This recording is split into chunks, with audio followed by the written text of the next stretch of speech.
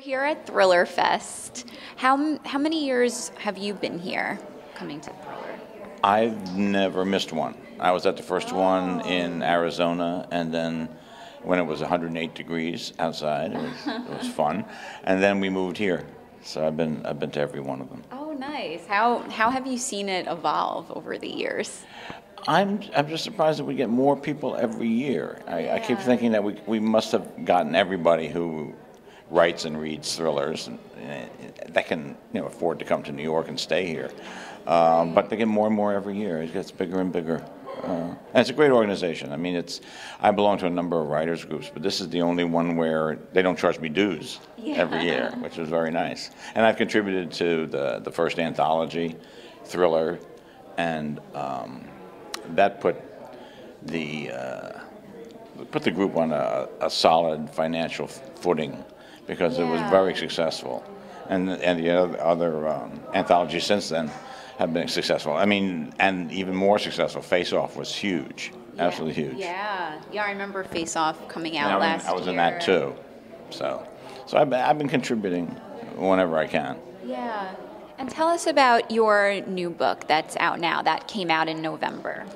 It's Fear City. It's the last Repairman Jack novel. I'm retiring the character after 23 books. And it was kind of sad, in a way, to tie it up like that. But I went back to his early years in New York City, and I wrote 3 books about, they call it the early years trilogy, I guess, of when he first came to the city. Because when you pick up in the main body of the city, he's already established and he's in his mid-30s. Here he's 21 years old and just learning the ropes. So that was a lot of fun. Is his character based on anybody?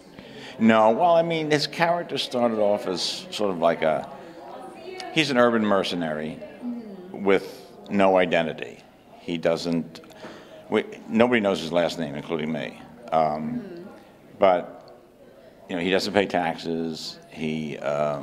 All his ID is fake, and he lives in. He's the ghost in the machine. He lives in the spaces between everything, and he hires out to fix situations. So, and people sit down with him in a bar, and they say what they need done, and if he thinks he can do it, he'll do it. And he charges. He doesn't do it for free. He's not a Robin Hood. Yeah. So, that's his job. Yeah, and it's a blue collar type of vibe that he has, and so, and I just intended to write one book about him. Oh. Back in 1984, and I didn't want to do a series character, and it took me 14 years before I wrote the second book, because I came up with something that was perfect for him, and I was just going to write one more. And then it sold really well, and the publisher said, "Can you write another one?" I said, "Okay, I'll write it, just one more." And then I had such fun with it, I said, "Okay, let's see how far this goes." I mean, I never intended it to be an open-ended series. I knew it was going to end, and now I'm ending it. So, what has the response from the fans been that it's ending? Anger, hostility, grief.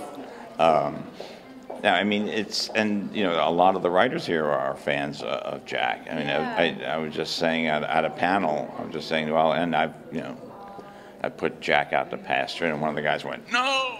on the panel.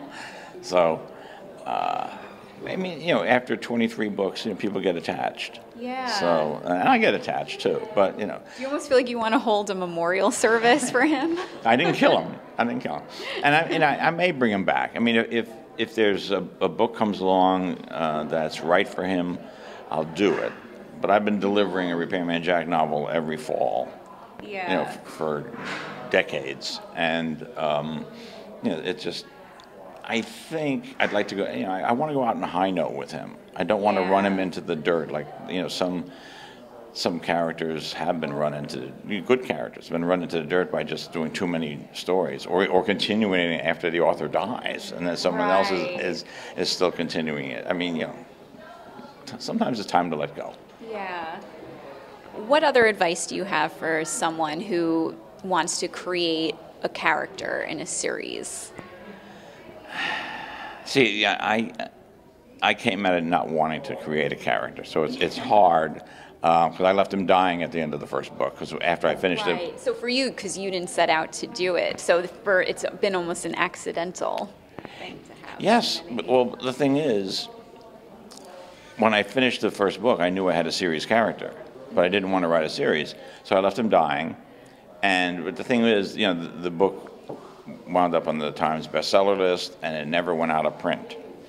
So year after year, more and more people were reading it, and more, and it was hard to get in touch with an author back then. You had to write to the publisher would forward it to the agent, and then the agent would forward it to you. So, Right. a month after someone wrote the letter, you got it. Yeah. Nowadays, it's instantaneous. Mm-hmm. So I know exactly what people are thinking, to sit down and write a letter to somebody takes a lot of effort and thought. To type out a little tweet is nothing. So the feedback now is much greater. But I did get plenty of feedback about when are you bringing him back? When are you bringing him back?